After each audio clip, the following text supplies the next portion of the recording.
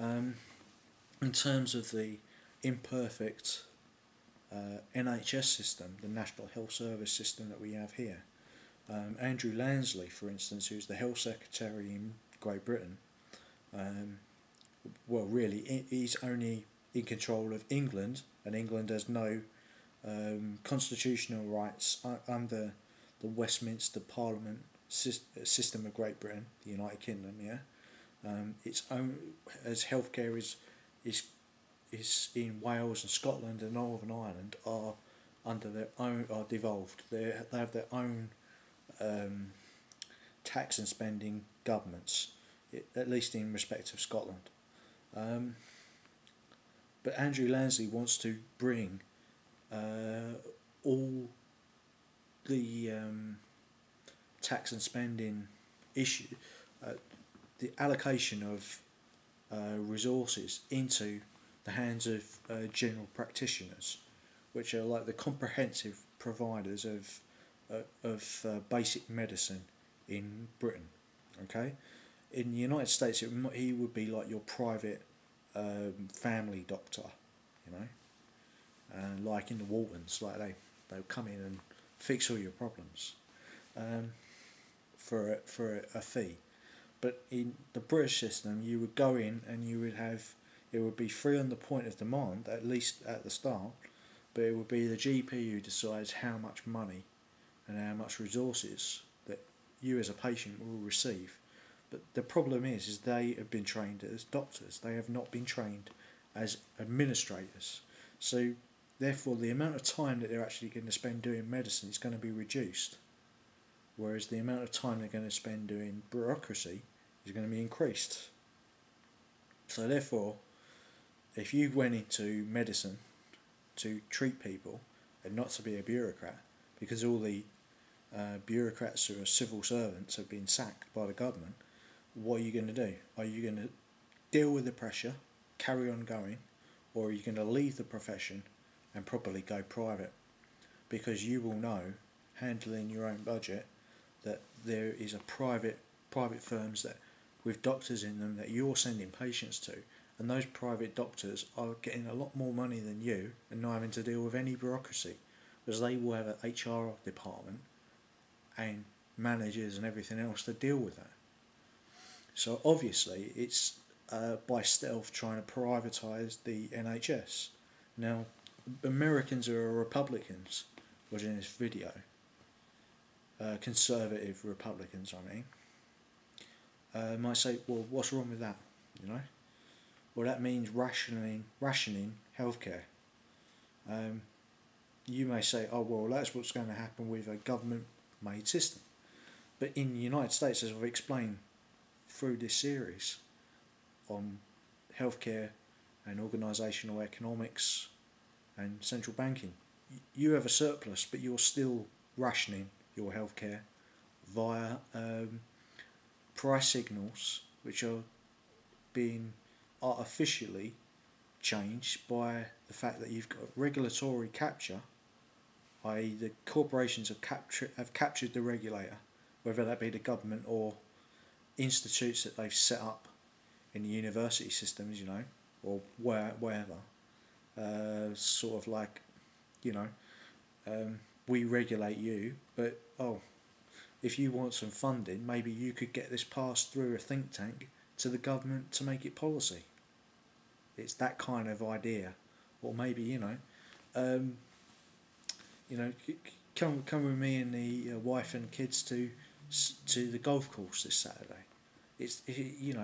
Those sort of things influence people's perceptions of each other, even though the regulator might think, you know, who the CEO of this company is just trying to be friendly or something. The back of his mind, he must know that he's being bribed. So our system, okay, imperfect. Before Lansbury, whatever his name is, the British Health Minister for Health,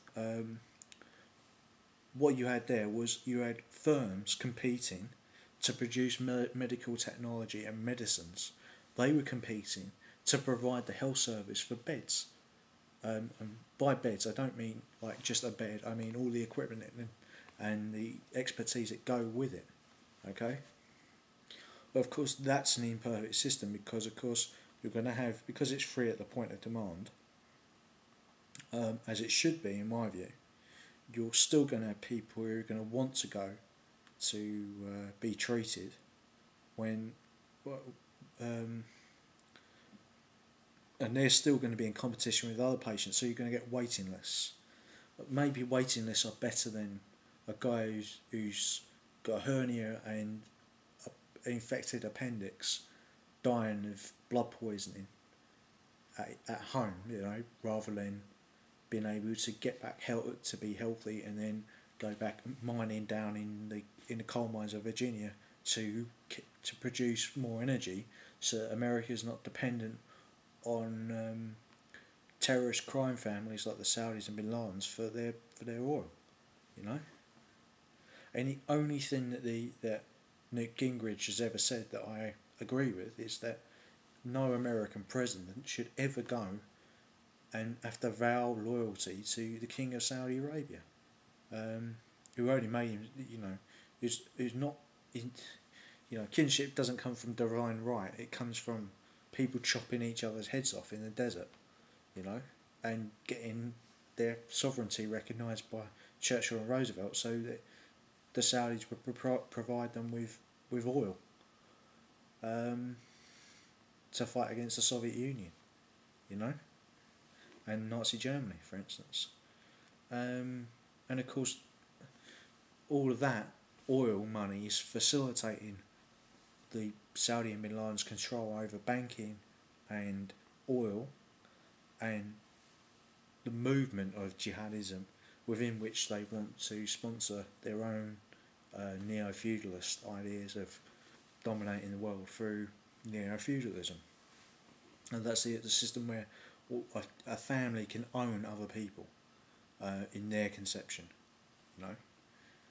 and that's what American Marines are dying for, to prevent. Now, of course, Gingrich would say, dig up all the forests and coal mine and everything else, strip the land of resources. But is that the best way to go? As I said, with providing healthcare in the British system, you've got companies competing against each other to provide the National Health Service with beds and equipment, and sometimes nurses and nursing assistants, and cleaners and things like that. So it's not completely a public government-run system, but it is taking a recognition that people are paid in through their taxes to that system, and it is free at the point of demand. People who could never afford to have their life-threatening diseases cured are able to be cured, and they're able to go back to work and live productive lives, have children and carry on, so that over time the research into those illnesses is decreasing the amount of those diseases in the healthy population. Whether that is happening in the United States for the general population rather than just the select few who can afford it, I don't know, really. Perhaps you could provide me with some more information on that.